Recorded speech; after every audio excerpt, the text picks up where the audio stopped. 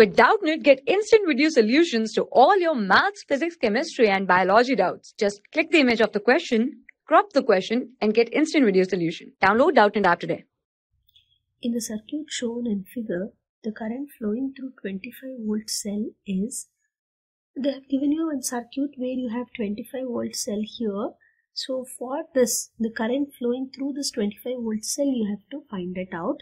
And here, other than this 25 volt, you can see in the circuit you have 4 different cells connected in parallel. That is 30 volt, 20 volt, 5 volt and 10 volt connected in parallel. And along with that, the internal resistances are also present. So let us write all the values here. When the cells are connected in parallel, they have E1 as 10 volt, E2 as 5 volt, E3 with 20 volt and E4 with 30 volt.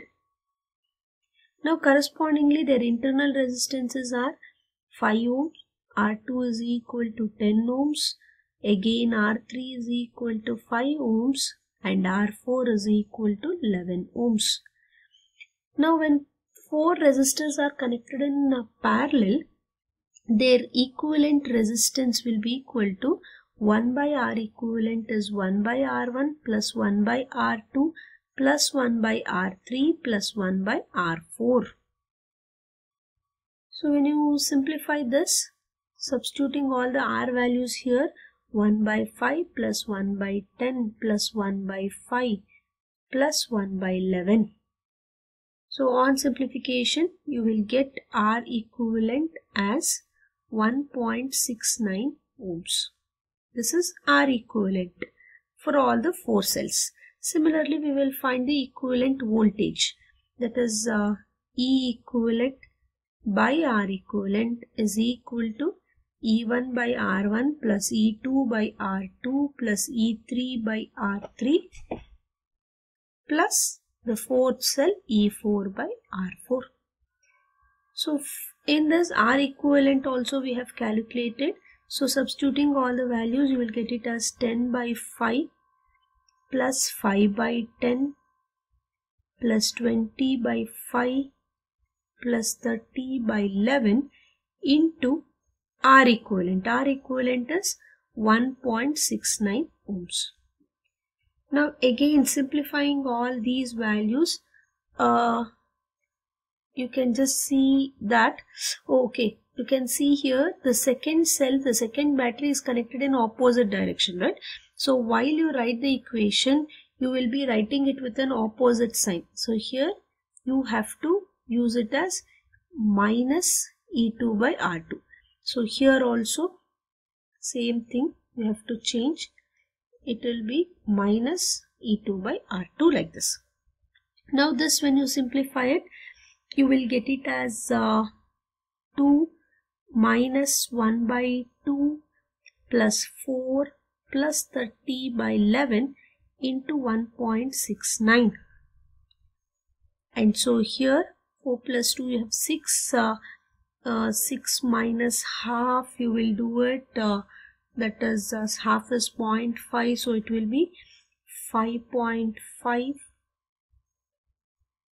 plus 30 divided by 11 gives you 2.727 into 1.69 to 1.69. So that gives you E equivalent as 13.904 volt. So this is the equivalent EMF you have. So now this whole circuit is now divided into, you can say it like one equivalent circuit. We shall write that equivalent circuit now.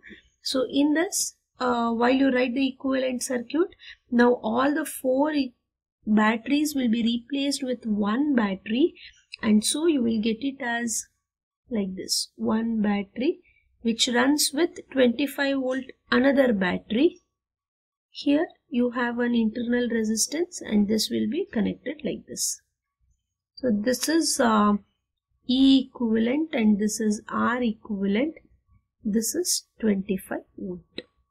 And let us say that here I is the current flowing through it.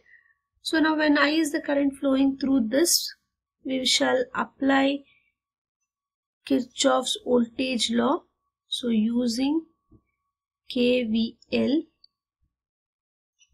what you get for this? See, this is minus 25 plus 4.68. Sorry, it's 25 plus 13.904, right? So it's 25 plus 13.904 plus I into the internal resistance is 1.69 is equal to 0. So when you simplify this out,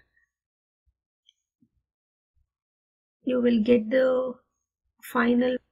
So when you simplify this out, you will get I value as 6.56 ampere. This is the current from the 25 volt battery. That is what they have asked. No, the current flowing through 25 volt battery they have asked. And so the 25 volt battery comes to be 6.56 ohms. For class 6 to 12, IIT JEE and NEET level. Trusted by more than 5 crore students. Download Doubtnut app today.